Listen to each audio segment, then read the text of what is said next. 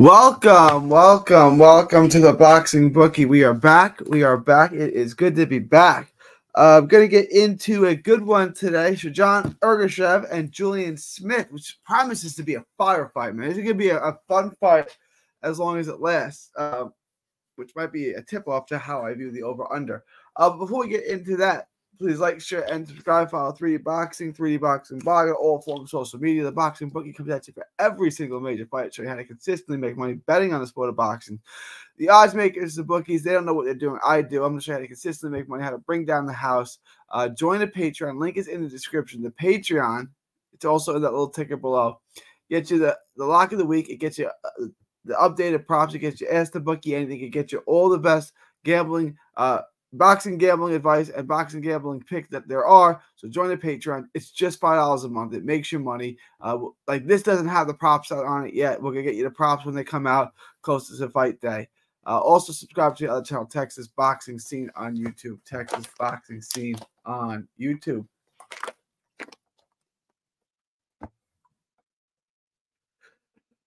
All right, let's get into today's show. Ergashev, sorry about that, came up short with Super Matias in his world title bid. Good ring generalship, good movement, like his jab. He peppers out the jab, decent speed, good combination, good clean punches, good combination punches. He throws crisp, clean combos, straight shots, uses his height and reach. He maintains and measures distance extremely well. Really sharp and accurate from the outside. His strength is being on the outside, jabbing and throwing combinations from long distance. Excellent sniper from out there. Good power. But I don't think his knockout ratio is phenomenal. It's good power. I don't think it's earth-shattering power, which kind of his knockout ratio is he got 21 knockout. What has he got? He's got 21 knockouts, I think. I want to say 24 fights. Is that right? 24 wins. He's got 21 knockouts. Yeah, 21 knockouts in 24 fights.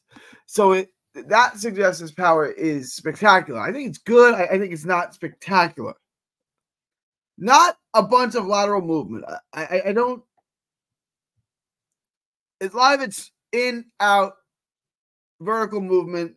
Not a lot of hard, not a lot of lateral movement. He's not super difficult to hit. He gets a little sloppy. He's not a difficult guy to time. He's not a difficult guy to hit, but he's got a really, really good straight left hand. He's a good athlete, but he leaves himself open to be countered. And he gets a little sloppy. He's straight up and down, and he's straight up and down fighter, and he throws straight shots, but he'll drop his hands. Particularly his left hand, he'll fire, and then he'll keep it down by his waist. He's not a difficult guy to counter, but he's fairly quick, and he's got twitchy, good reflexes. Like he's a better athlete than you might suspect, but still, his head's on a line quite a bit. And the biggest flaw with him is he's sloppy and easy to hit and easy to counter. And Julian Smith is a puncher. Julian Smith, we really have just seen the one fight on him. There's not a ton of tape on him. But with Ergashev, you can see what he is, and he's a real hitter.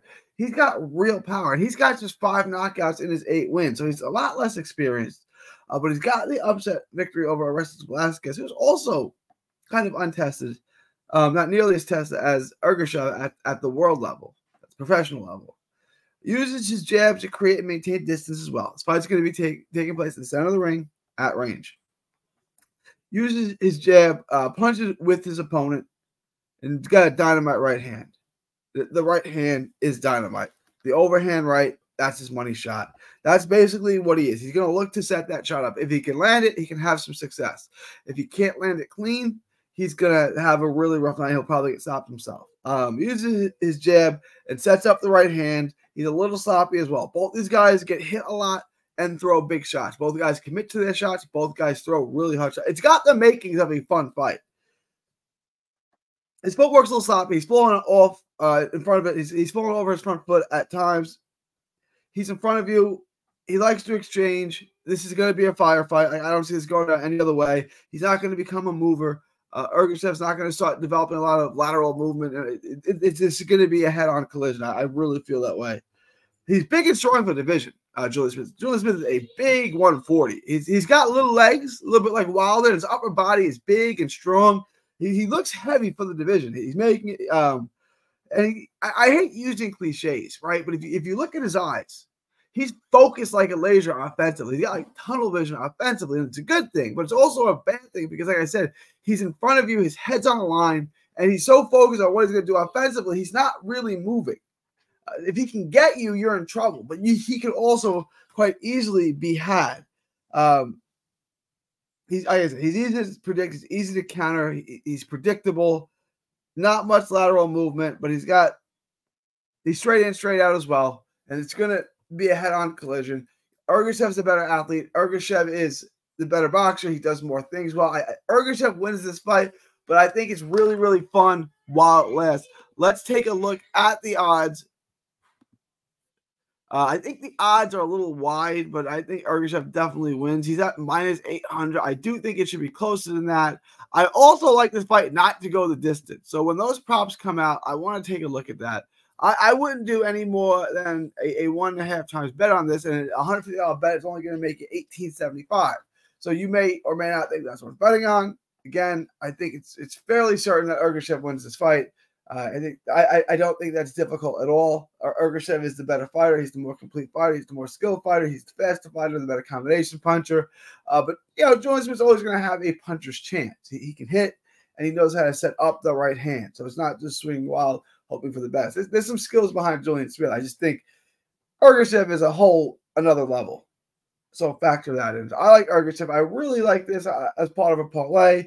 And I would really like to bet on the fight not going the distance. Someone is getting clocked in this fight. My guess is it's Julian Smith, and I think that happens in the middle rounds. So let me know what you guys think. Let me leave your thoughts, comments below. Please like, share, and subscribe. Follow 3D Boxing, 3D Boxing blog, and all forms of social media.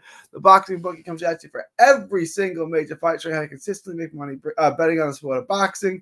It is July 23rd. 2024. Remember to smash the like button on the way out. Also join the Patreon. From Texas to the world, thank you and God bless. Don't miss a tweet, post, story, or video. 3D Boxing is on Twitter, Instagram, and Facebook. Hit the subscribe button now to stay inside the ring.